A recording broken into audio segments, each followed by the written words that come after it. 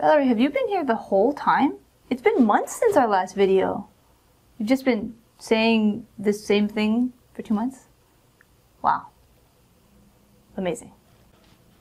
So today, we're going to be talking about the buck-boost converter in continuous conduction mode and assuming steady state average. Thank you, Valerie. And here you can see we have the topology already set up, and we have our 3 components: active switch, passive switch, and our inductor. And they've moved around for the different configurations. This is for the buck boost. And based on its name, you may guess that it can both buck, so decrease the voltage, and boost, so increase the voltage relative to the input voltage. And one thing that we need to remember is that this diode is actually going in the opposite direction of the other ones. And this means that our output voltage is actually going to be flipped. The polarity will be flipped from before. So we'll have a negative polarity, reverse polarity at the output.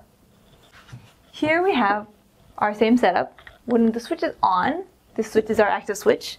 So that means that our switch here, this will be on, right? And since this is positive, we're going to have current going through this direction into the inductor this way, going downward.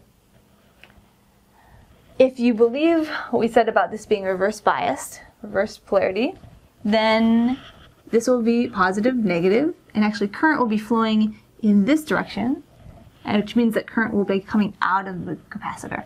And remember, if we're in steady state average, this average capacitor voltage is going to be the same, constant, the average value. It's going to be like that. Okay? And we can just check the polarity. This voltage here is going to be negative, right, below 0, and this polarity is the same as Vin. So if we look at that, and we look at this diode, this voltage is much higher than this, which means it's blocking, so no current will flow.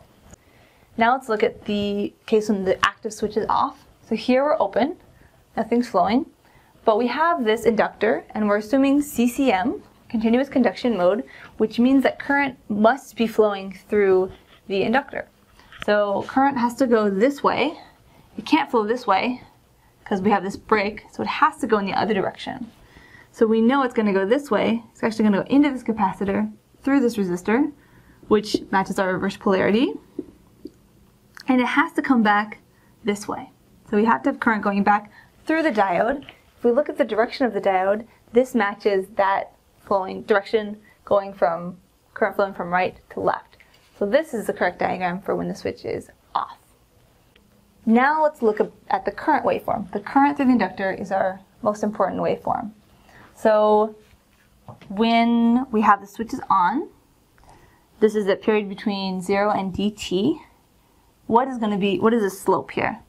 If we look at our inductor, we see that the voltage over this inductor when the switch is on is Vn. So we can do some math and figure out that the slope here, increasing rate, is going to be Vn over L, right? The value of the inductance. What about during this phase, when this active switch is off? If we look here, we see the voltage over the inductor during this phase is actually negative V out. Right? So this is V out, that's value, and it's below 0. So it's going to be negative V out. Negative V out over L. Okay? This is the average value. Okay? So now we can use these two relations to derive an equation that relates the output voltage, input voltage relative to D, the duty ratio. We know that from here, if we go up and then we go back down, we have to go back to 0 because we've assumed that we're in steady state average. We have to come back to the same point. So the overall change in current over this whole period has to be 0. So let's look first at the current change during the first phase. So we would see that that would be equal to this slope times this time difference. It's going to be Vn over L times dt. And then we have to add this period, the amount of current change during this period. So it would be plus the current change, which is going to be negative V out, the average V out, over L. And then this period is d minus 1, or 1 minus d times t. So 1 minus d times t. Automatically, we can get rid of some values here. Our t's and our L values. And we get a very nice equation. We're going to move this over to this side. So we're going to get V out, the average value, over the capacitor, times 1 minus d is equal to V in times t. Simple. So let's just rewrite it so that we have it in terms of V in. So V in is going to be equal to the average value of V out times 1 minus d over d. So just move this d over here and flip it. So here's one version of the relationship. And then let's write it the other way as well. So let's put it in terms of V out, average value of V out.